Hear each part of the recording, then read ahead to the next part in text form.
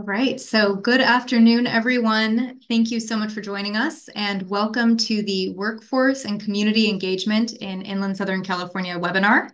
This is the fifth of a six-part warehousing and logistics seminar series put on by the Inland Center for Sustainable Development. For those of you who may not be familiar, ICSD is a research center that's housed within the UC Riverside School of Public Policy. They strive to coordinate inter-industry sustainability efforts, to promote collaboration among key stakeholders, and to conduct their own rigorous, locally relevant research that supports our region's sustainable future. So we're delighted for you to join us today for this really important and continuing conversation. My name is Justine Ross, and I am the Associate Director of the Presley Center.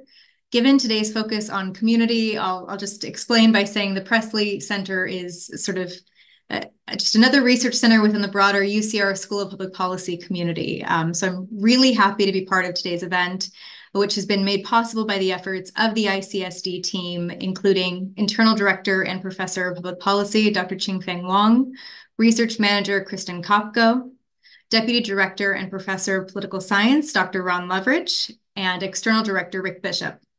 As well, we have to thank the School of Public Policy's external engagement team and student ambassadors for their support of this event beforehand, during, and after. They are doing all of the technical work to make sure that things come off smoothly and seamlessly, and we're incredibly grateful for the support that they provide and making sure that this is a good experience for everybody. So before I introduce our guests, I just want to take care of a couple of little bits of housekeeping. First, I said this is the fifth in a six-part series. The final installment is entitled The Impact of Warehousing and Logistics Industry on Regional Planning, Financial Incentives, and Local Public Policy. And it is on Wednesday, March 6th at 4 p.m., so in about a month. The topic, as the title suggests, inherently lends itself to sort of a synthesis and greater exploration of all of the topics that will have been covered so far. So we really encourage you to attend. I think it's going to be a really nice end cap to this series. And you can register by visiting ICSD's website, which is icsd.ucr.edu. Or you can click it on the link that I'm about to drop into the chat. It'll redirect you directly to the registration page, and you can make sure you don't miss out that way. So second, bit of housekeeping. If you've been here before, you know that we welcome attendees' questions and encourage you to use the Q&A function at the bottom of your Zoom screen, not the chat function, the Q&A, to submit your questions and comments as they come to you over the next hour. If we aren't able to get to your question for some reason, we do provide them to the panelists after the event. We give them a chance to reflect on your thoughts, your questions, author a response, and then we push those back out to you. So if we don't get to your question in the next hour, we will get to it in the next week or so. And at the end of the day, you know, this is all about bringing together community and sharing information. So we do want to make sure that your questions are answered. So go ahead and drop them as they occur to you. So this event series was born of ICSD's initial research on manufacturing and logistics in the Inland Empire, and a desire to really just better understand that dynamic. So we're really excited today to be joined by a fantastic and diverse panel who can further shed some light, especially as relates to workforce and community. So it is my pleasure and honor to introduce our panelists. Joining us is Assembly Majority Leader Emerita Eloise Gomez-Reyes, representing California's 50th Assembly District. Thank you and welcome. Paul Granillo, President and CEO of the Inland Economic Partnership. Hi there, good afternoon. Dr. Michael McCarthy, Vice Chair of Riverside Neighbors Opposing Warehouses.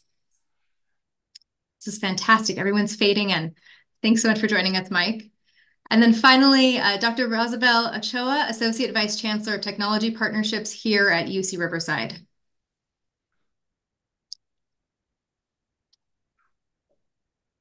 So we thank all of you, terrific. Hi, Rosabelle. So we thank all of you so much for taking the time to join us. The format is going to be very similar to prior events. I'm just going to pose a question to all of you. So please feel free to jump in, to reply to somebody else's response.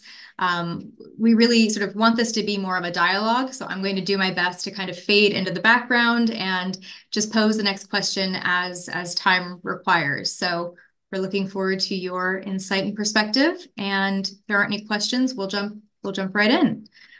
So with that, first, we'd like for you to kind of consider and discuss the most important impacts of the concentration of the warehousing and logistics industry on civic, workforce, and or community engagement in our region.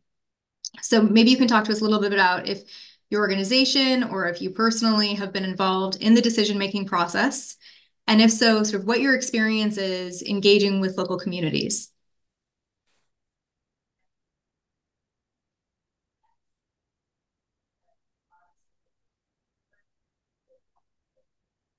Who would like to kick us off? All right, I think I'll start. I'm looking at Paul, and Paul hasn't said anything. So, Paul, I'm going to begin then. As you should. As you should. So, I think the first part is the civic and community engagement. When we're talking about logistics and warehouses, I think that this has been an issue that has really rallied a lot of the people in the community into being more involved on the issue, especially those who are most impacted. I will tell you that I'm very proud of the grassroots efforts that have come from the community regarding this.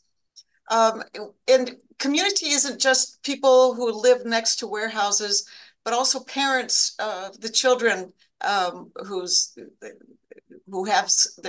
kids are going to schools and are impacted. Our small business owners have also been impacted. They're involved. And many activists have been more involved. And they're going to city council meetings and county board of supervisors meetings, school boards, planning commissions, and other local government meetings. I think this is really important. Any decision that is made regarding any aspect of society should engage as many people as possible. Now, on the workforce, I would say that the impact is a little split. For those who are building the warehouses, it's something that is very good. We have many union jobs, and the jobs are being kept close to home. So many of those who work in the industry are very happy to see more and more of the logistics and warehouses being built. But then we have those who work inside the warehouses. And by and large, many of them are low wage.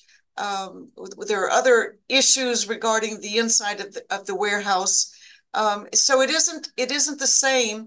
And when we also talk about the workforce, we also are talking about those who are the teachers in the schools that are next to the warehouses. They are being impacted.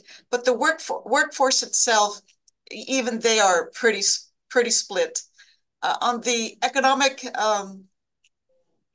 aspect of this, I think that it's so important, and every time I talk about this, I talk about how important it is to balance the issues that are involved and trying to find the best balance between building more warehouses and the jobs that they provide, the economic development that is provided from that, and looking at people's health, their ability to find housing, because some of these areas where we have the warehouses are areas that used to be zoned for zoned residential. The issue of air quality, degradation of the roads, and goes on and on. But I think finding that balance is probably, for me, the most important part of it. We also have to look at finding the diversity in our economy. If warehouse jobs or the warehouse and logistics industry is providing all of these jobs, what's going to happen when we move to automation? It's something we have to consider as the vacancy rate increases. What are we doing to think about what we're going to do with those big boxes, those big warehouses? How are we going to repurpose them? That's something that we have to consider. This diverse portfolio for our communities has to be considered. Now, my involvement as a legislator, I've introduced a number of pieces of legislation trying to create those guardrails for the siting and placement of warehouses. to protect the community principally. That's my primary concern here. And we'll talk about that in the next question. So I appreciate the perspective of my good friend, the Assembly Member Gomez Reyes. I want to probably paint a little bit bigger picture of the community, though, because I think we're all a part of the community. And when I say all of us, I say it's all of us who are participating in the goods movement economy. So everybody watching this, just take a look around your room, and everything that is there, everything you're wearing, everything you're sitting on, got there due to this system of systems, which is the goods movement system, which includes trucks and warehouses. And it's a pretty good guess that of the 60 people that I see participating in the webinar, somebody's going to buy something from Amazon during this time, right? And that's a part of our reality too. That's how we have chosen to move away from brick and mortar and chosen to purchase goods. And so we need to appreciate that that is a part of the community that is driving what we see in the Inland Empire. And then to the community of the Inland Empire, we should be proud to be the 12th largest metropolitan statistical area in the United States out of 390. We're bigger than San Francisco, and we're close to passing Boston, Cambridge. So we're a big place of 4.7 million people, very diverse, right? Half of our population is Latino, 5th largest Latino population in the United States. That's part of our community. Also part of our community is the reality that 21% of our 4.6 million people have a baccalaureate degree, okay? And that means we don't participate in the tech economy. And we have to look to jobs that have a lower entry point for those people that don't have that baccalaureate degree. And so logistics has been in alignment for the really the largest percentage of our population that doesn't have a baccalaureate degree. And these jobs in logistics right now are paying between $22 and $25 an hour. So that's more than retail, right? That's more than food service. So we have to appreciate that that's the entry point, and that if you work hard, you can be very successful in this industry. And the community that makes up the people that work in this industry, that diverse community, is about 400,000 people in our region that participate in goods movement, in warehousing, as the Assembly Member says, in construction. And we also have to look at trucking.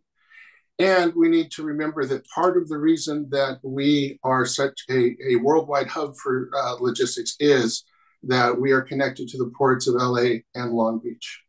And so my hope is that as we tackle these issues, that we realize that we are on the cusp of hopefully a near zero emissions world. And in the Inland Empire, once upon a time, there was a huge citrus industry. As a matter of fact, those of you at UCR, you're known for your study of the citrus industry that no longer exists in the Inland Empire, right? But what does exist is a very important economic driver for the United States, the state of California, and the world. And I think we need to be doing the best research that we can to make it as clean as possible. Because no matter what we think, this need for us to have goods, the ones that surround us, the ones that are going to feed us later, it's not going to go away. And so we need to build a system that is sustainable, that allows people to continue to have enjoy employment, enjoy health insurance, and to make sure that it's as clean as possible. And that future is also going to very soon also include drone delivery, ground drone delivery and air drone delivery, which is something else we need to discuss. But I'll stop there. Hi, everyone. My name is Mike McCarthy, and I'm just a resident. I am not a decision maker. I have not been involved in actually getting any policies passed or blocking any warehouses or doing anything else. I moved to Riverside in 2014, so I'm also a transplant, like many folks in the Inland Empire. And my organization, Riverside Riverside Neighbors Opposing Warehouses, we're opposing a specific project. It's a warehouse complex sandwiched between three neighborhoods. It's about 4.7 million square feet of warehouses, and we've been opposing it for 2 years. And even though I'm a City of Riverside resident, it's the adjacent jurisdiction, which is a Joint Powers Authority, which is the March Joint Powers Authority, which is a Air Force Base redevelopment agency.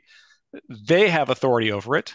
The City of Riverside has a good neighbor guidelines policy that says how close warehouses can be, but the March Joint Powers Authority doesn't. And so they get to build things according to their standards and not my standards in the city that I live in. And even though I have representatives on that Joint Powers Agency, it's a second-hand agency. It's like we're not their direct constituents. So in terms of the civic engagement part, our community has been advocating with our city, with the other cities that are part of the Joint Powers Authority, the county, with our state legislators. I've met Assemblymember Reyes before, and thank you for advocating for us. I've met with my congressman. I've met with the state senator. And all of these politicians are very happy to talk with us about it, and then nothing happens. So when we talk about civic engagement, there's this concept of meaningful involvement where people's voices can change the outcomes of policy decisions. And that's what's lacking. As a community member, I can scream until I'm blue in the face, but that's not going to do anything until we sue. And so that is the thing that is resulting in policy change. That is a thing that's resulting in good neighbor guidelines. And so we'll talk about that a little bit later. But when we talk about engagement, when we talk about who's involved in making decisions, at the March Joint Powers Authority, there's a structural and deliberate omission of engagement. We asked for a community advisory board. They rejected it. Okay, they didn't want us to be a part of their decision-making process. When we talked to the City of Riverside, they've talked about strengthening their good neighbor guidelines, but they're holding it off because there's elections coming up, and they don't want to have any, contentious decisions right now. When we talk to the Air Quality District, they're getting federal highway funding pulled potentially because we're not going to meet the air quality standards in time. And they then quote that it's a thriving goods movement industry, even though that's the industry that's causing our air quality problems. And then we talk about SCAG, which is the Regional Transportation Agency that puts all the trucks on the road. We wrote a region in crisis letter report saying how these warehouses are affecting our region, and it wasn't even acknowledged because goods movement is too important. It's exempt from any sort of compact or smart development, the policies that are applied to residential and commercial developments. And so when I look at community engagement, I see that the community's voices, at least certain parts of the community's voices, are not heard. We are sort of deliberately undersold. And I think that's just because the nonprofit sector and the public interest sector in the Inland Empire is underfunded and doesn't have the same sort of voice and participation and structural power that they do in the coastal counties like LA or Orange County, where these warehouses are not being built, which is the key thing, because those ports are closer to them, but they're being built out here. So that's all I'll say about that for now, and thank you. So, Justin, I don't know if you want me to share some of my slides here or maybe later. Whatever your preference is. So maybe I like to share from the perspective of the university some of the work that we have been doing that in a way are aimed at addressing some of the issues that you are referring, particularly around economic development, economy diversification, workforce training, providing opportunities for the community, not just the people that are in the STEM fields, but also in the community at large, and how we can leverage the research, the talent, and the advanced infrastructure that the university has to really bring understanding to some of these very important issues that are being discussed, but also trying to offer, I would say, possibilities or options, right, for our community. So I'm going to take the liberty to go very quickly to a few slides just to bring you, because this is a new audience. Of course, I know Paul since I started here at UCR, but just to give you some, very quickly, an overview of the work that we've been doing here at the university. So, what it is, and I'm going to, so just real quick, my title is Associate Vice Chancellor, and I really oversee a group of that is focused on four major areas. Intellectual property, that means accelerating the transfer of innovation and technology that is created in the university and transfer it to the private sector, to the startups, to entrepreneurs, so they can build companies and create jobs, particularly in the region. Also building opportunities for the private sector to work with the university, hire our students, even hire technical experts, so they can build competency, become more competitive in the marketplace. And also some activities around innovation, entrepreneurship support of the creation of innovative businesses that scale, and also that they can create jobs, that they can help diversify our economy, as well as other activities around economic development that I'll share with you very quickly. So Paul mentioned about the long tradition that our region has regarding agriculture, and that tradition of research excellence remains at UC Riverside. You probably have eaten the Cuties mandarin or the halo. That mandarin was developed here in Riverside at the UCR, and is now sold over 30 countries around the world. And this summer, a new variety of avocado called Luna was released commercially, and now it was named one of the top 200 inventions by Time magazine. So that tradition of research excellence in agriculture, in engineering, many other fields continue. The university generates around $300 million a year of research. We have about 25,000 students, and it has a very highly ranked programs in engineering, in science, and in humanities. Just to give you an example, and those inventions, my office transfers those, and they are commercialized. Another example, professor created a new material based on what he observed in a mantis shrimp. This is a shrimp that is in the ocean, and then they can actually imitate how the structure is created, and they create a new coating material that now is built. We launched a company around it called Helicoid, and that Helicoid industry here in the Inland Empire is producing products for the hockey industry. So that's the type of role that universities like ours and like mine offers. We also are very much focused on not only transfer, but also building companies around. And we have a complete integrated infrastructure from to help innovators and entrepreneurs and inventors, not only from the university, but also from the community, explore what it takes to build companies around it. We provide education, we provide sources of funding, and also access to resources so they can build prototypes, and then we help them transfer and build companies around those ideas or those technologies that can turn into a company, and then we incubate those companies, and that everything is attached to a mentor. So all of these programs are all integrated into a program that we call it EPIC, and the heart of the EPIC is the mentor. And these are entrepreneurs that really work with our innovators through the process from the moment that they have an idea. Why does this matter? So back in 2017, when we plotted all the startup companies, science-based or technology-based companies in the Southern California area, in the Inland Empire, we found very few innovative startups being created. 7 years later, after all this infrastructure that we had put in, we have worked with over 600 ventures. Many and the majority are in the Inland California. So these companies are across multiple sectors: life sciences, technology, semiconductors, agriculture, and biotech, and others. And in fact, this past year, we have helped these companies raise over $80 million in private capital. The issue that we face in that region is that more than 90% of that capital is not here. We have to go to the coast to raise these funds. That is a big challenge. So now we have lots of creative uses, lots of creative ideas, but if the capital in that investment is not here, these companies, they are formed, but then they leave. We need to figure a way not only to birth them, but also keep them here. So this is an example of one of these great companies that we're coming out. This is coming from the School of Medicine and the School of Business, and they are creating technology that is being used, for example, in the sports industry, in the raising capital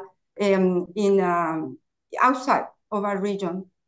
So what we decided to do is that we talk about sustainability. We're talking about the issue about warehouses, air quality, but also the transition to net zero, the electrification of the industry, the long tradition around a region around agriculture, what resources. So we created an initiative called Oasis. And Oasis has 3 pillars: sustainability, innovation, and social inclusion. So just to give you some example of what we are trying to do to really try to diversify the economy, try to create job opportunities for our community, is that we created a series of programmatic and physical elements that are designed to actually provide opportunities for workforce training, for incubation, and for companies to grow here in the region. One of them is called the Oasis Park. I'll show you in a second what it is. The other one is called the Northside Ag Innovation Center with the city of Riverside, which is a state-of-the-art innovation, 8 acres of land that are going to be a place where we can actually explore climate-smart agriculture technology and incubate companies around the area. We're talking about the Salton Sea and lithium and the electrification. We're working also on the creation of a certification lab and training facility, not necessarily for PhDs, so they can actually support the future lithium industry, but at the same time being trained on how to do quality control and characterization of this material. And with Paul and other members of our community, we are exploring the creation of a center of excellence in logistics, focused on that transition of supporting the industry on that transition to electrification. From the programmatic side, we have a number of programs, over 14, that are focused all on supporting the transition, supporting sustainable businesses. This is the Center for Sustainable Development. So how do we create and support sustainable businesses in areas around agriculture, transportation, energy storage, health disparities, so they can grow in our region?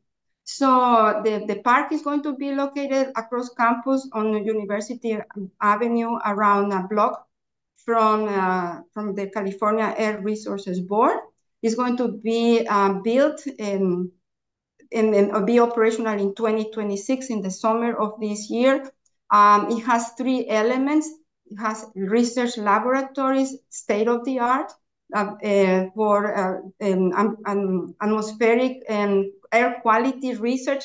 You mentioned the impact of the transportation and logistics industry in air quality, where so CSER is really focused on that in environmental research, incubation space, and training facilities. So I'm going to skip that. These are all the programs that are part of that whole continuum of support that we try to offer to companies and entrepreneurs for our region. And we're talking about workforce. We have workforce training for high schoolers on the future of agriculture, on the future of transportation. And these are some of the workshops that we do, and we're going to do this again in the April of this year. We also have a program called the Zero to Entrepreneur in 6 months, in which people that do not, these are aimed at the community, people that do not have a STEM degrees, can be high schoolers, can be recent graduates, that they can actually be exposed to the elements of what it takes to build an agriculture technology or a sustainable transportation business here in the Inland Empire. And this is delivered by our faculty. and online, and also in person. And that leads to how do we can give you how these companies, once they form, they can access capital. So we finished the first round of the certificate this past year. 150 people participated, and we actually, with funding from the Irvine Foundation, we were able to do a pitch competition in which 6 finalists from our region competed for $110,000. But then, where is going to be the next funding coming? And then finally, we have programs around battery ecosystem development and sustainable transportation. And in this case, as we were looking at the National Science Foundation Regional Innovation Engines, and we actually conducted over 50 interviews with industry and asked them, what will it take for you to transition and meet the goals of the state with respect to net zero? And we received excellent feedback. And based on that excellent feedback and recommendations, we were able to actually put together a program that we would like to be integrating into what we call the future for the Center of Sustainable Logistics. So I just wanted to very quickly share with you what we are trying to do, rather to bring solutions rather than just try to see, because this is a very difficult and challenging situation, let's say. Thank you. No, and it's really interesting. I'm sure the attendees agree to hear sort of your different perspectives on different facets of community. I do really quickly, before we get to the next question, just want to remind those in attendance, please continue to submit your questions. I do see them here. We're going to actually get to, I think, a few of them in the course of our next questions. So just continue to submit, and I'll keep checking. But with that, Assembly Majority Leader Emerita really set us up, I think, for this next question. So we want to ask you all, in recent years, there have been numerous pieces of legislation and policy that impact the warehousing industry that have been either proposed or passed. So we're talking AB 1000, which was introduced in 2023 and will be reconsidered in 2024, and the City of Riverside's Good Neighbor Policy in 2020, among many others. But we want to get a sense of sort of what role have different communities played in developing and proposing and maybe even passing some of that legislation, either directly or indirectly.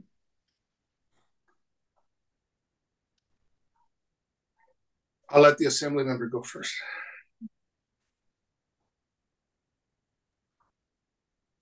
Well, thank you for the question. I think that since being elected to office, I'm starting my 8th year now as an Assembly member, and it's one of the issues that has been so important for me during my tenure. I introduced a number of pieces of legislation. In 2018, it was AB 2447. In AB 1547 and 21, AB 2840 and 22, and as you mentioned, AB 1000 last year. And my colleague also introduced legislation, AB 1748, last year as well. I think that it's clear that it's an issue that has to be addressed. When I listen to my colleague and friend, Paul Granillo, talk about this, it's important to recognize that the goods movement is something that is important to the Inland Empire. And I don't think that anybody, whether we are for or against warehouses, I think everybody would agree that the Inland Empire has become the logistics hub, and it's something that has provided a number of jobs. But I think that what is extremely important, especially for me and for the community that reaches out to me, is the impact on the community. And I think that unless we're willing to find a balance between the two, we're going to continue with this problem. But, maybe that's what some people would like, is for us to keep talking about it. I think that as our panelist Mike was talking about, that we keep talking about it and nothing gets done. Something has to happen. In our AB 1000, we were able to take information that came directly from the Attorney General's guidelines on the citing of logistics that are 100,000 square feet or larger when it comes to siting them close to a sensitive receptor. And we also refer to a study done by CARB many years ago that said that if you build a warehouse too close to a home or to a school, to a child care center, and the measure in both of those guidelines was 1,000 feet. That when you get closer to than 1,000 feet, it begins to affect the community that is next to these warehouses. It's not the warehouse itself, it's the traffic coming in and out. It's the diesel particulate matter that comes into the air that our residents and our children are breathing in. That's what the issue is. And it's the roads that the trucks go through. And I go back to what I mentioned before, that we have to be able to sit and talk about these issues. I will tell you that I was very proud of the fact that we were able to put together a roundtable, and both Mike and Paul were part of this roundtable talking about the issue. Former Mayor Ron Loveridge, Professor Loveridge, was the moderator, and it was extremely important to be able to have the conversations about what is good legislation. How do you come up with the language?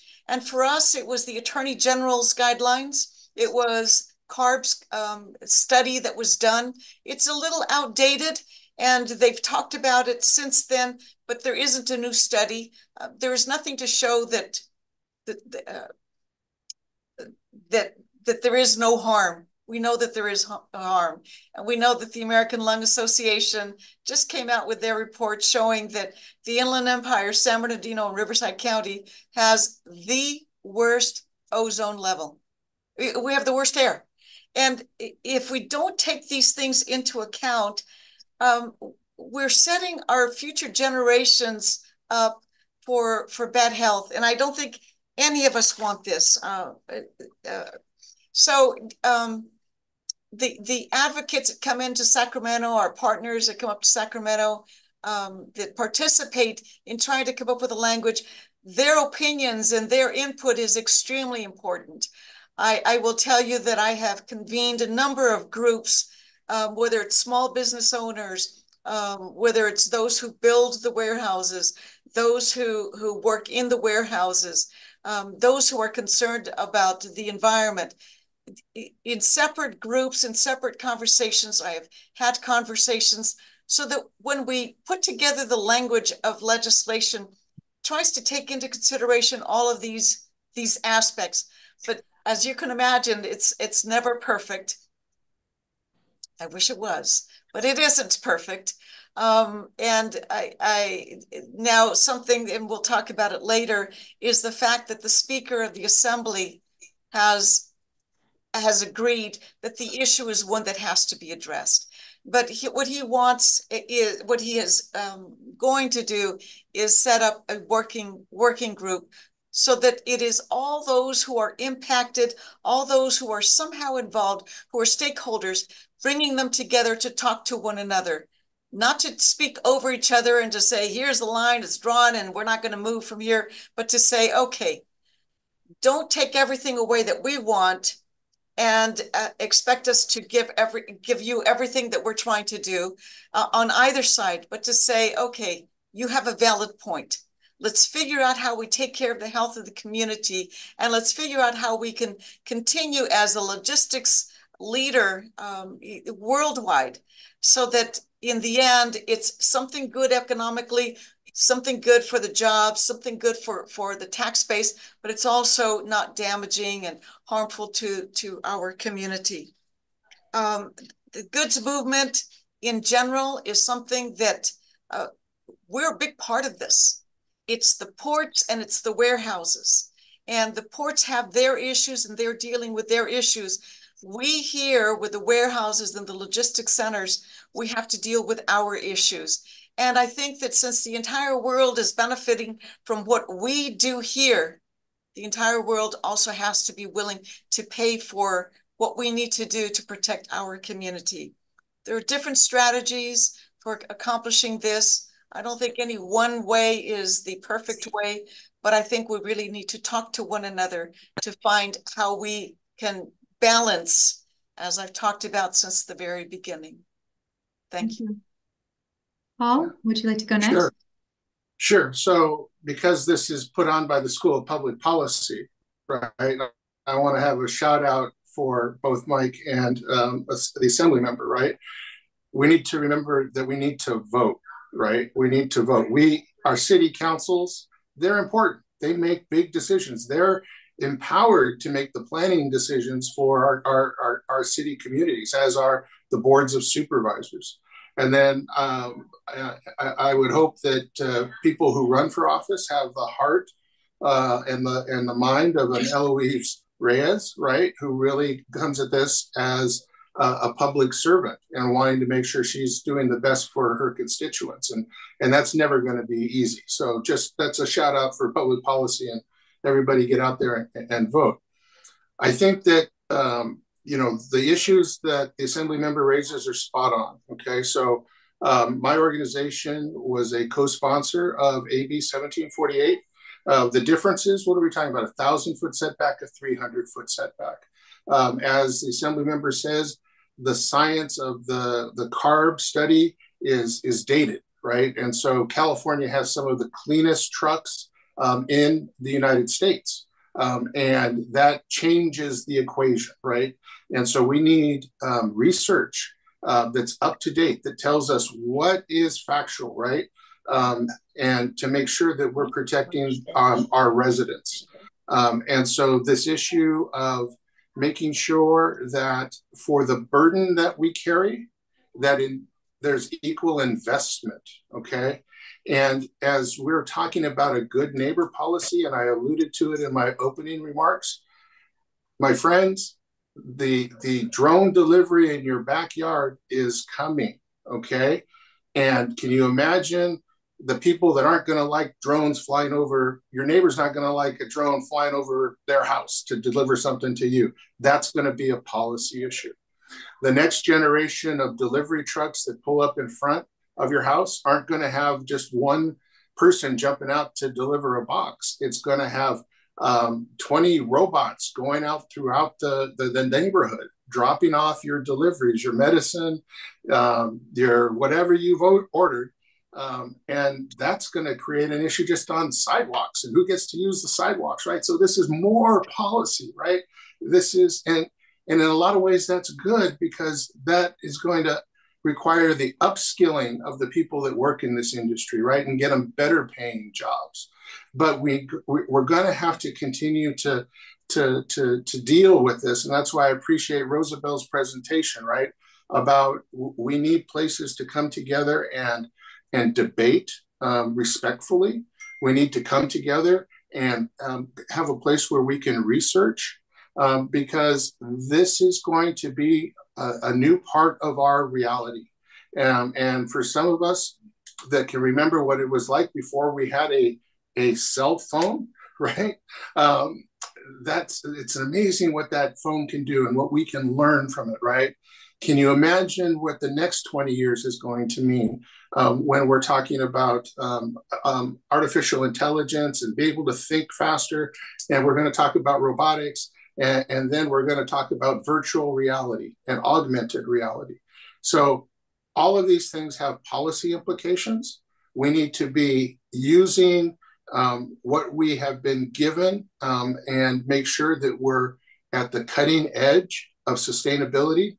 And we want to make sure that we don't lose the benefit of employment that this industry gives us.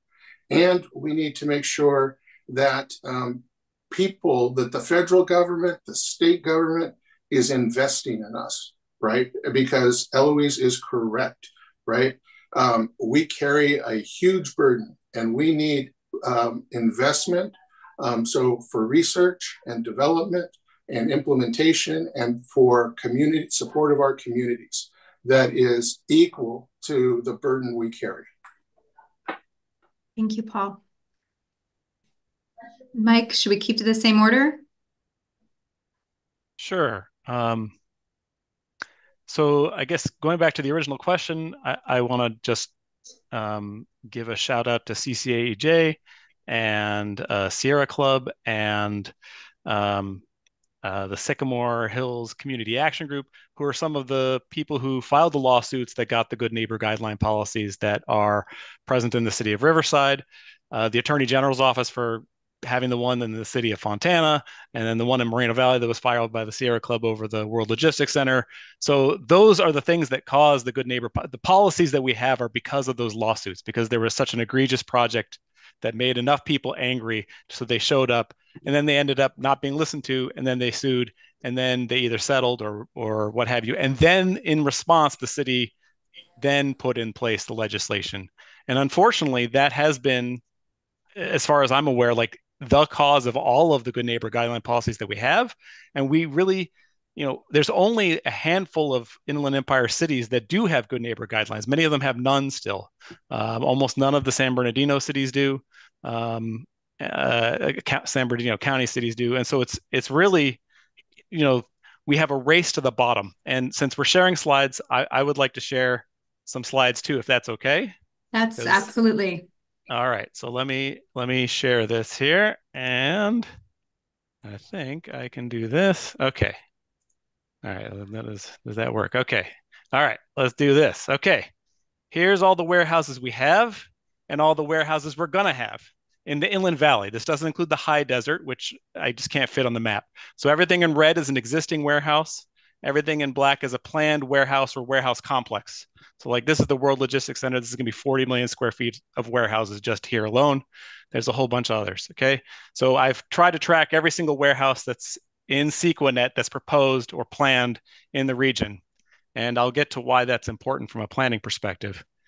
And then this is where the average warehouse has been located over time. So back in the 80s, it was closer to LA. And then as time has gone out, it's sprawled farther and farther east. The average warehouse being built is now past the city of Riverside, basically. And it's bigger than it used to be, is the other key point about that. So there's this logistics sprawl. The trucks are having to take longer trips to get to where they're going. And that's an issue for our environment. There's also an issue of equity. The coastal counties built their warehouses back in the 80s, and they were small warehouses. And since then, they've really had a big drop off in the amount of warehouses they've been building. If you look at Riverside County, we're going to double our footprint this decade in terms of what's going on. A huge amount of warehouses. And almost all the warehouses in the last 2 decades, 95+% have been built in Riverside or in San Bernardino County in the Southern California region. We've been growing at about 46 million square feet a year, standard 2% growth rate. Some years we had good years, and during recessions, they stopped being built. And if you take that amount of warehouses that we have built, I'm gonna skip that slide, and project out how long it's going to take to build them, we have a 17-year backlog at the average rate and a 10-year backlog of warehouse projects if we build at the max rate that we've built over the last 20 years. So we have 400 million square feet of warehouses ready to be built on the books in the environmental planning phase.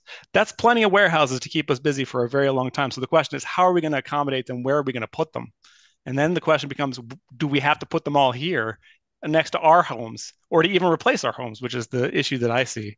And so, when we talk about how can community influence this, it's a question, it's already here. We already have the most warehouses in the entire country. We're the Detroit of warehouses. And you know what happened to Detroit? Because they overinvested in auto manufacturing. They've had a 50-year doom loop once manufacturing went away. If the port stopped being a big, if trans-Pacific trade stops happening, if there's geopolitical issues with China or with Asia in general, or if there's just something that causes the ports to not stop, we are extremely vulnerable to our over concentration in warehousing, right? This is something that is not just a boon, it is an over concentration. And so the question is, where's the resilience? When we talk about sustainability, where's the diversification?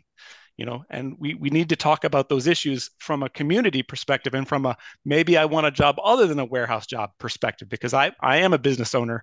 I have my own business, and I'd like to be able to, expand my business here, but it seems like there's no place for me in the Inland Empire. The Inland Empire is solely focused on the goods movement industry. And that is the type of buildings and the type of industry that we are focused on supporting. And so we can't just be solely focused, we can't put all of our eggs in one basket. And that's where I'd really like to have a broader conversation about how many warehouses do we need? Do they all need to be here? Can we put some of them in Orange County and LA County? Can they do their share? Like, why do we have to bear the brunt of this regional burden, this national burden? Because these are goods that are flowing through us, not to us. Most of these goods go off to Chicago or Dallas or somewhere else. They don't stay here. So just because these are goods and it's an important national industry does not mean it all has to be the burden of our Inland Empire just because our land is a little bit cheaper.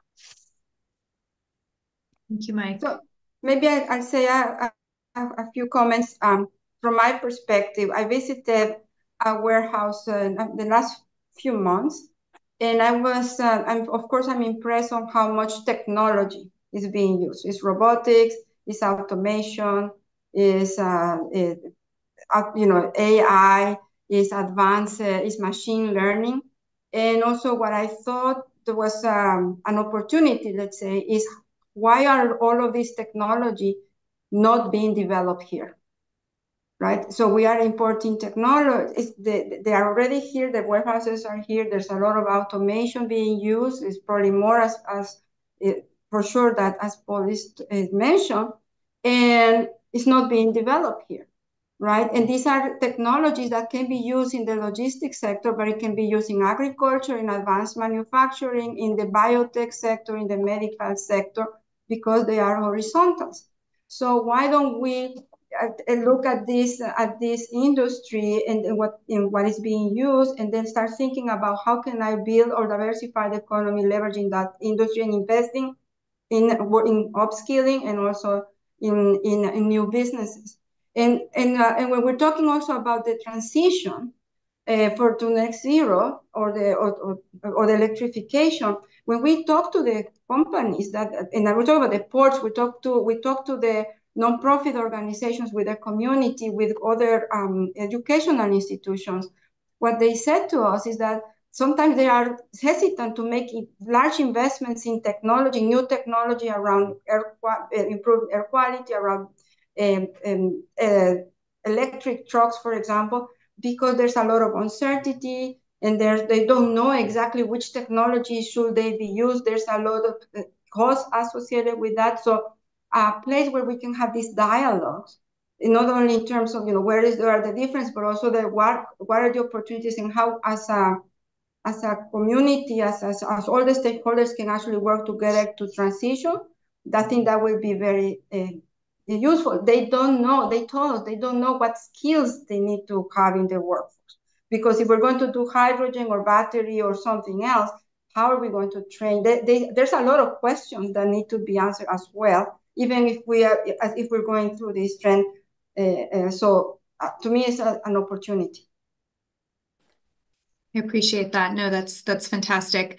In the interest of time, we are going to try to keep the next answers, if you can, to roughly 2 minutes. For those of you who are on the call, that does mean if you're trying to get everyone's answer, you're going to stay on a little bit after 5. But I do think this is a really critical one given the topic of this talk. So the final question will be, what strategies do you recommend to meaningfully involve communities and workers in the decision-making process related to future growth of the inland region? And specifically, maybe is what needs to be done that isn't currently being done? And it's a lot to answer in 2 minutes, so I apologize. Do you want the same order again? Your preference, if you'd like. Justine, first, I do want to begin by thanking the School of Public Policy and the Inland Center for Sustainable Development. This is a really important conversation, and I really appreciate that you have included us in this discussion. I think that when we're talking about this issue, a favorite quote of mine is, "Nothing about us without us." If we're going to talk about a sustainable plan, a regional plan, we have to include the people who are most impacted by the development of these warehouses. If they're not included in the conversation, then we're talking about them without including them. I really appreciate the slides that Mike shared. I've seen them, and every time I see them, Mike, I realize how big this issue is.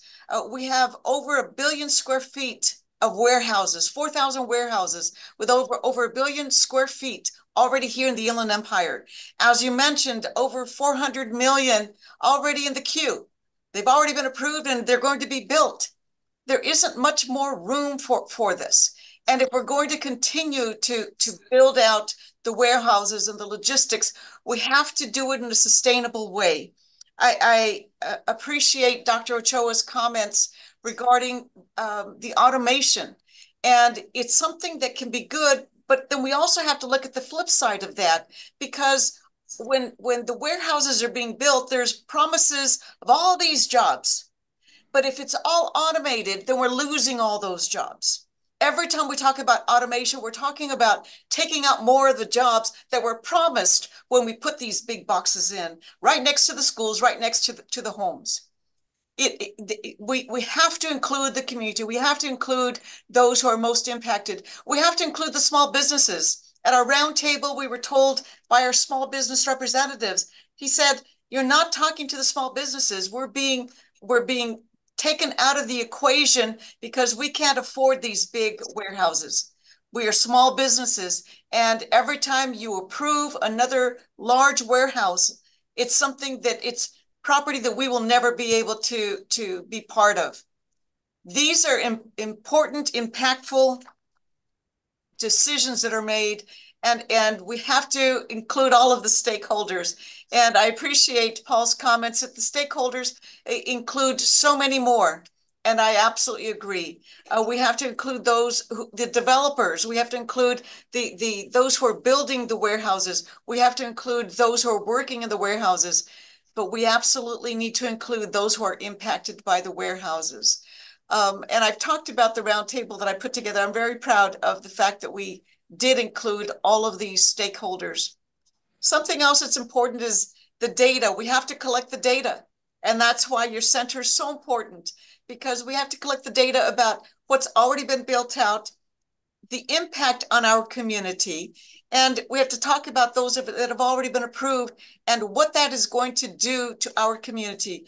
There are some who say it's going to devastate our community and the quality of air in our community. If the American Lung Association already has us as the worst ground level ozone pollution in the country, and in the top 10 in year-round particulate pollution, we have to pay attention to this. This is the kind of data that I think has to be collected. The other thing that I think is extremely important is that we have to have a regional approach or a state approach. And Mike, you're right. If these are already approved, why do they all have to be in the Inland Empire? And why are they being built further and further away from the ports? If we're looking at vehicle miles traveled, we have to look at how far it is for these trucks to travel from the ports to the warehouses. And the further we go from the ports, the more vehicle miles traveled, and that's got to concern us. There are lots of things, but again, I really want to thank you, Justine, for inviting me to be part of this. This is really a really important conversation. And the data collection is going to be so important for anybody who is trying to come up with a proper solution to this. And I also want to give a shout out to the Speaker of the Assembly, who recognizes how important the issue is and has asked Assemblymember Ramos, myself, and other stakeholders to be part of a working group to come up with a solution that doesn't exclude anybody and includes us all. Thank you. Thank you. And all thanks to ITSD. This is, I agree, a fantastic event. Paul. Sure. Just want to thank everybody at the School of Public Policy, UCR, for putting this on, and everybody who's been attending. Just some top points, right? If you look at Google Maps at night, a lot of light over Southern California. So we just need to realize that we're one of the largest concentrations of humanity on the planet. And the majority of us drive combustion cars, right? So the issue of pollution has been something that has been a reality for the basin since we started driving cars, right? And so we need to look at, getting to an electric future and a sustainable future as quick as we can. To Mike's point, I totally agree, Mike. I think Santa Monica needs to have its share of warehouses. But I'll also tell you that we've seen legislation from usually coastal electeds that want to take the tax revenue, the sales tax revenue from the Inland Empire because, well, I bought the thing in Santa Monica, therefore Santa Monica wants their cut, right? So again, let's talk to our coastal elite friends and let them be a part of the solution as well. Another good point about the ports, right? Right now, we're about to see a big swing because of climate change. There's a drought and that's affecting the Panama Canal, which is all hydro. If you haven't had a chance, go through it. I did on my honeymoon, and it was a great trip, right? But they are throttling at the port at the Panama Canal, and the Suez has an issue because of the instability in the Middle East. And so we're about to see port flows come back to LA and Long Beach. Just finally, the issue of data is absolutely key, right? We need to tell our story, whether we're on the same side or not. I think we need that data because otherwise we're just talking at each other.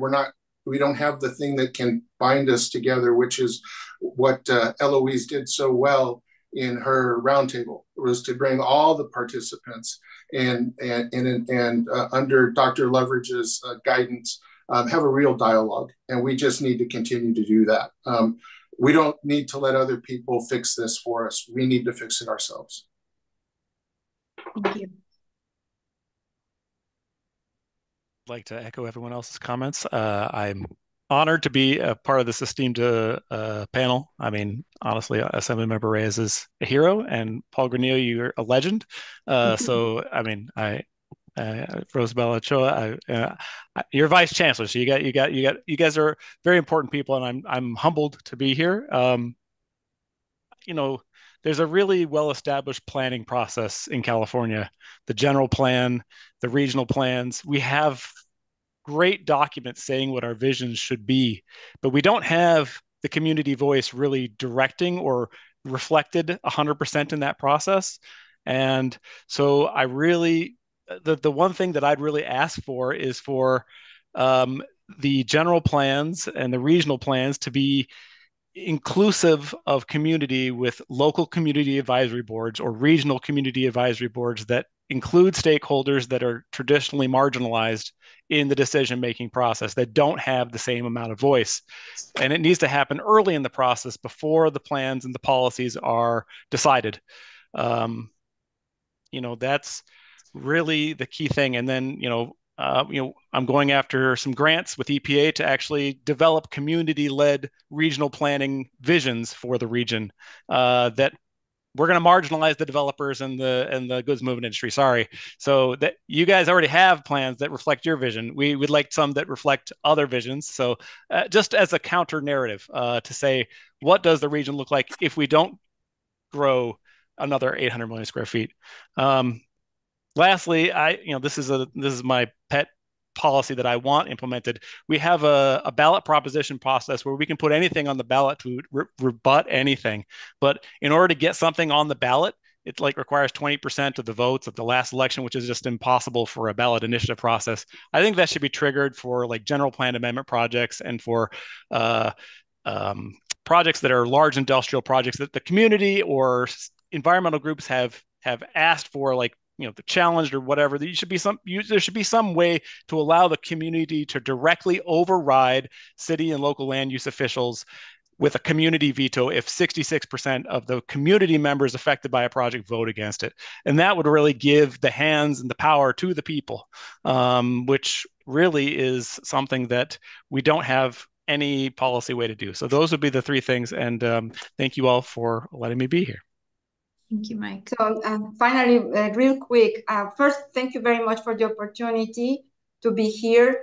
I think from my perspective, what we didn't talk about today is the people, the jobs and the employees and the people that are working in those warehouses, and how are they going to upskill, how they're going to transition and adapt to the technology of the future. And so maybe in another opportunity, then we can have that conversation in terms of how we're going to help the workers, right, the laborers, create new businesses that are innovative, diversify the economy, and also provide opportunities for upskilling or transition or adapting to what is already here today, new technology, new tools that are already here, and we are, in my opinion, sometimes slow to react to them. And we don't want to be last. Thank you. Thank you so much. And thank you to all of the attendees who have stuck it out with us 7 minutes past the hour, and obviously to our panelists too. We appreciate that you all keep very busy schedules and are just thrilled that you were able to make time for us and to come together. Really quickly before we close out, I do want to remind everybody that our final event is going to be in a month on March 6th. The link to register is in the chat. I will drop it again, or you can visit ICSD's website. And then finally, again, if you asked a question that we weren't able to get to or that wasn't otherwise answered, please keep an eye out over the next few weeks. We're going to be passing your questions along to the panelists. They'll have a chance to reply, and we'll get answers back to you. So thank you all again so much for coming and for your interest and commitment to a sustainable future for our region. We look forward to seeing you at future ICSD and School of Public Policy events. Thank you. Thank you. Goodbye. Thank you so much. Bye-bye.